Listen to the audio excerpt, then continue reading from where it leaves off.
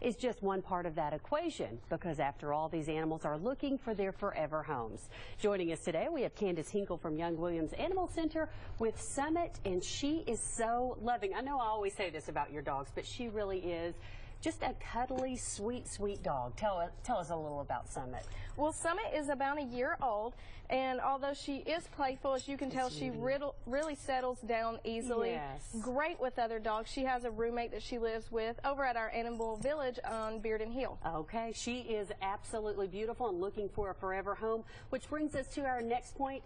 Adopting a pet really is a lifetime commitment. It's so easy to love them and want to take them home when they're little and cuddly, but then things change when those needs begin to change for the animals oftentimes. Absolutely. When you're looking at getting a new pet, you definitely need to look at where you are in your life, and not so much what's happening today or tomorrow, but what's going to be happening in the next few years. Do you have kids going off to college? So are you going to be the only one taking care of the pet? So what do you really need? A puppy, an adult dog, or maybe even a senior dog could be right for you. Okay, so not always do we need to look toward the puppy first, and I feel like a lot of people tend to do that first. Let's talk about life expectancy. For most dogs, 12, 15, some even 18 years, as you were saying. Just depending on the breed of the dog, and cats as well. Cats can live to be 18 or 20 years old, so it's really just like having another child.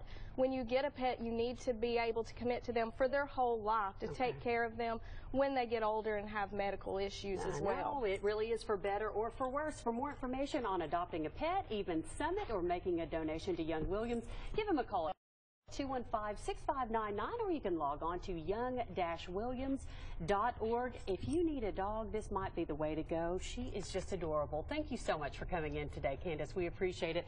And for more information, you can head to our website. That's momseveryday.com. We will see you back here next time. Make it a great day.